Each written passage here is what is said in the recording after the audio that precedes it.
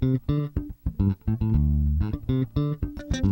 to this module of Professor Messer's free Microsoft 7680 certification training course. This module is on configuring Windows 7 mobility. I'm James Messer, and in this module, we're going to go through the requirements from the section of the 7680 exam on configuring mobile computing. This is 10% of your exam requirement, and we need to understand how to configure offline file policies. I need to go through the configuration of transparent caching and also how to create and migrate a power supply configuration for your mobile device.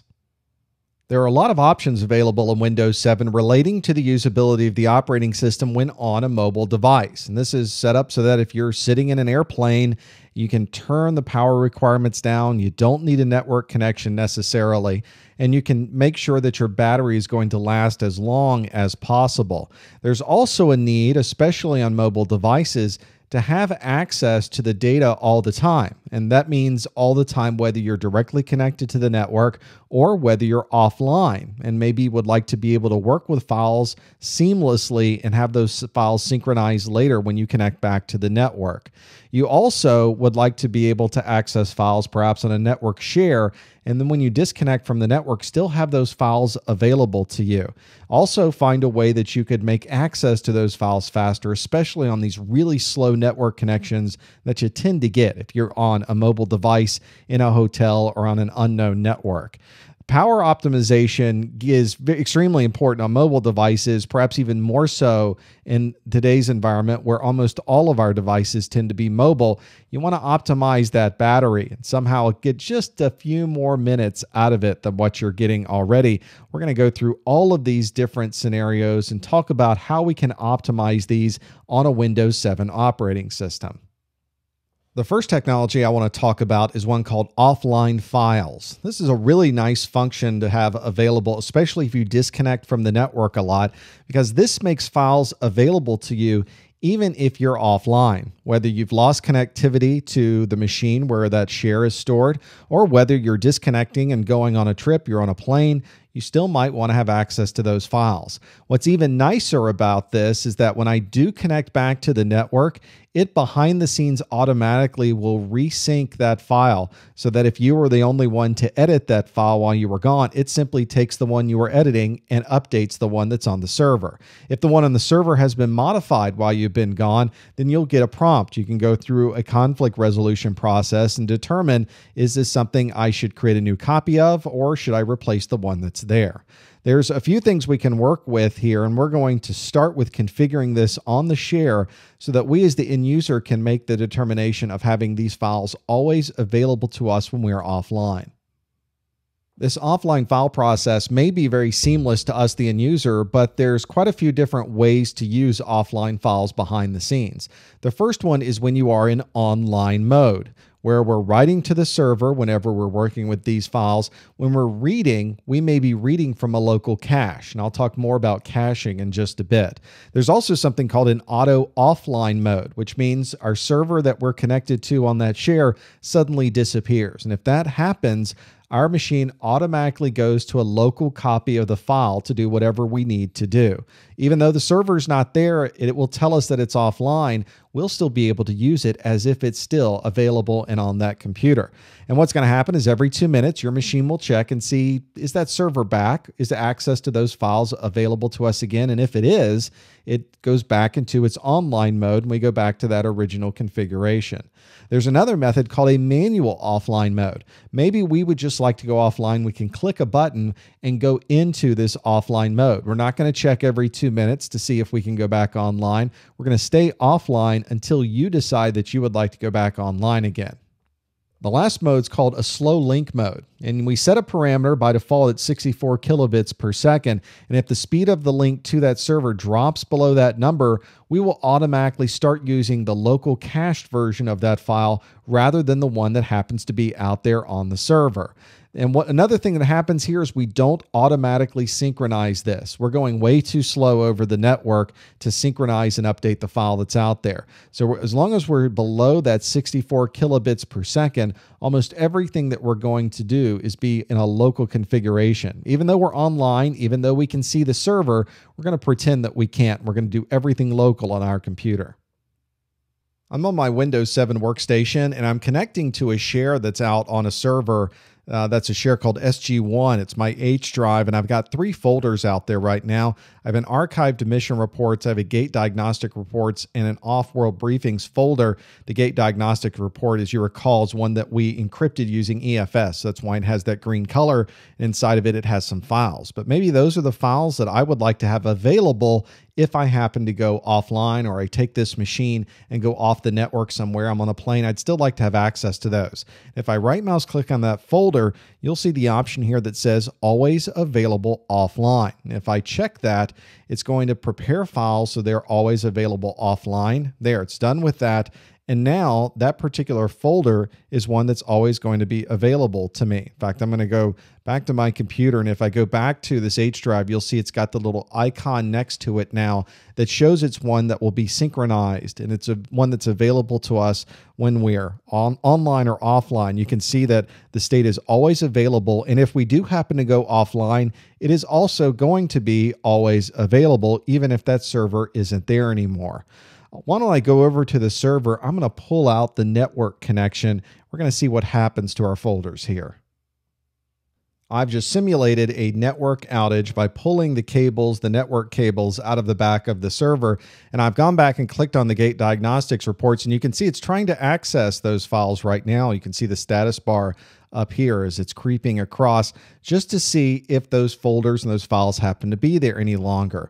When it gets to the end of this, it'll determine, well, I can't get to the server anymore. Let me go into an offline mode. And from that point on, everything will still be available to me because those files are made available to me locally.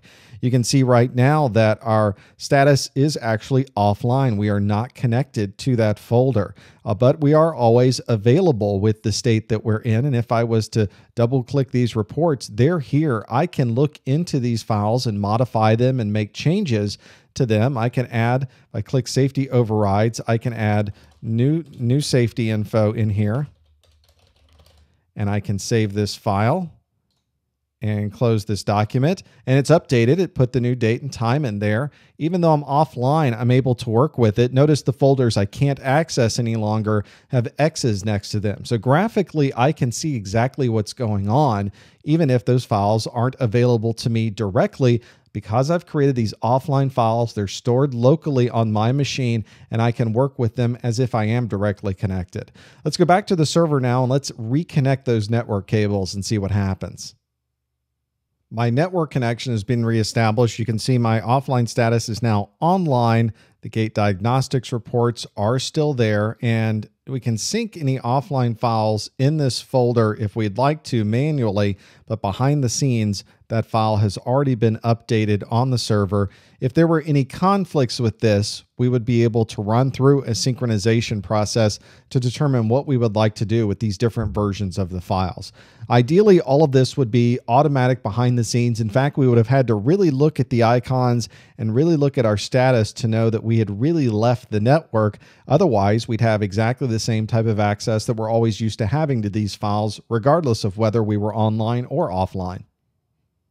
There are a lot of different group policy settings for using offline files. You want to be able to have a lot of control over this as an administrator, and there are quite a few of them available. If we look in our computer configuration policies, under our administrative templates for the network configuration, there's an offline files folder, and you can see there are a lot of different policies that we can set. And these are things that you might think would be associated with the offline files, whether we can allow or disallow the use of the offline files, what the event logging level should be for offline files, should certain files not be cached. Maybe you have very, very large image files or video files or files that you just don't want to cache on local computers from a security perspective, you can choose those. What should happen when the server disconnects? What is our slow link speed set to? What do we want that value to be? So a lot of control you would have over this group policy object. Just go into that offline files folder and you have complete control of exactly how this is going to work for your end users. There's another built-in feature of Windows that can help with access to files called transparent caching. This is something that is used to increase performance over wide area network links, especially if you're using and accessing a lot of files over a very slow wide area network connection. This does not sync anything. This is just a caching technology. It simply takes a file that you've previously opened, keeps a copy of it on your computer so that if you'd like to open it again, it'll be there and available for you. This is a lot more flexible than what we were using with Branch Cache. If you recall, with Branch Cache, we were dealing with Windows 7 Ultimate and Windows 7 Enterprise. This transparent caching is something that works with Windows 7 Professional. We don't have to have domain services on the machine.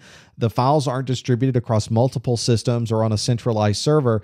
This is a very simple process. When we open a file, it keeps a local copy also on our computer. When we try to open that file again, it queries the server to see if the file has changed. If the file has not changed, we'll simply use our local copy of it. If the file has changed, we'll then pull down a new version. So it's something that optimizes that. If nothing's happened to the file, we'll just use the local copy and it'll speed things up quite a bit.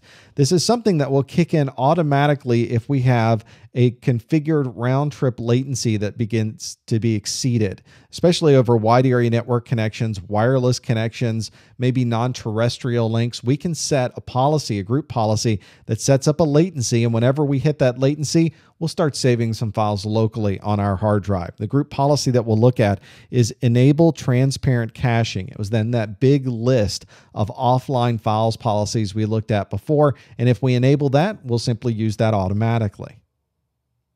Whether you're plugged into the wall on a desktop computer or whether you're on a laptop system that's going to be mobile and running from a battery, you may want to configure how Windows uses power. This is very useful. You can determine when your display is going to power off, determine when your hard drives are going to spin down. This is useful for conserving power, but of course, when you're on a battery, this could really help you quite a bit. You'll find these configuration settings under the control panel in Power Options. Now, when you look at some of these power options, you've got some other choices of what can happen when you hit the power button. And there's some different terms here called sleep, hybrid sleep, and hibernate. These power down modes are some that are used in different ways depending on what you're choosing. If you're choosing to have the computer sleep whenever you push the power button, the processor turns off. You're not going to be processing anything, but power is still on the memory of the computer. And that means whenever you power back on, it's going to come on pretty quick. Doesn't have to load anything from the system. It doesn't have to reload your operating system from scratch. Your mouse and your keyboard, for instance, will still remain powered so that if you press a key or you move your mouse, it will wake up and then come back active again. Probably something that doesn't work exceptionally well on a laptop that's away from a power source. So you've got some other options like hybrid sleep, where the processor is turned off, the memory is still active, and a copy of that memory is written to disk. This is similar to the sleep mode, except you're not going to have the situation where a mouse and a keyboard might shake things awake, and you've always got a copy there that's written to disk in case anything happens. And the mode that probably works very well for laptop computers is a hibernate, where your processor turns off, your memory power to the machine turns off, really all devices on the computer turn off, and any contents of memory are written to disk. This takes a few minutes as it writes things off to disk, especially if you have a lot of memory. It also depends on how fast your hard drives are. Then when you start your computer, you'll have to wait just a minute or so as it loads everything in from that file back into memory. But at that point, your system's back up and running where you left it. You don't have to perform that start from scratch as if you were booting the operating system from the very beginning again. Of course, as an administrator, you have access to all of these power systems and configurations from Group Policy under Computer Configuration, Administrative Templates, System, in power management. You can see button settings, hard disk settings, notification settings, sleep settings, video and display settings, and then power plan information that you can set. There's also a number of things configurable at the command line. Power CFG is a command line utility that you can use to manage all of this also right there from the command line. You can find your power settings from the Windows Start menu. I can choose Control Panel, and I'm going to choose the power settings for my laptop here. I chose this laptop instead of a virtual machine, so we'd be able to see some of the different options you have when you have a system that has a battery inside of it. The options you get on those laptops are a little bit different than the options that you'll get on a desktop system that never has those battery options. You can see different power plans, require a password when it wakes up, choose what the power buttons do, choose what happens when you close the lid. And there are some plans that are already configured in here, a balanced, a power saver, and a high performance plan available. And I can choose any of these and have a look at them. You get an option on what you can do when you're on the battery and what you can do when you're plugged in. These are just to turn off a display and put the computer to sleep. But if you'd like access to additional functionality, you can change advanced power settings. This dialog box gives us information about things for the hard drive, desktop background settings. In fact, you can see you can turn off the slideshow if you're running a slideshow on your computer so that it's not constantly going to disk, pulling up more graphics and putting on your background. It's paused when it's on battery and plugged in. It is available. It's got wireless adapter settings and how it uses the power saving modes. So a lot more access to this when you're in the advanced settings, but then again, there's a lot more to choose from. So it's something that Windows 7 hides from you unless you specifically want to go in and configure some of those things. I also mentioned there's the command line options available. If we go to our CMD, there is the Power CFG, and with the /? you can look at all the options available. And as you can see, a lot of things just went by. I'm going to scroll back up to the top so you can see that you have complete access to all of these configuration settings right here at the command line. You can change them, add different settings, change the way that different schemes are being used. You can modify different values of these options. Again, we want to be sure you have exactly the same access to everything at the command line, so you can run those in your PowerShell scripts. You can run them with some scripts that run when people log in, or just some scripts that you would use to configure the machine if it was offline. This is an option that gives you the ability to have the user configure options for Power, have you configure them with group policies, and of course, configure them at the command line.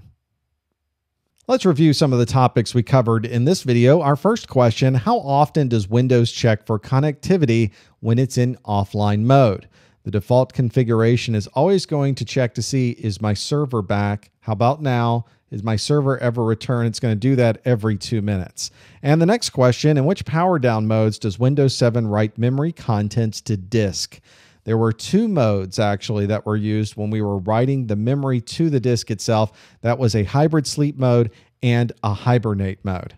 And our last question, which command line utility allows you to configure power settings? And that's one that allows you to set up a power script, run it at the command line shell to be able to run Power CFG, configure anything relating to power on your Windows 7 computer.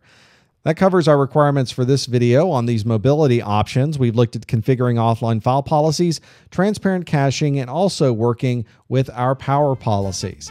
If you'd like to see any of our absolutely free Microsoft videos, or you'd like to send me a message, you can visit our website at ProfessorMesser.com.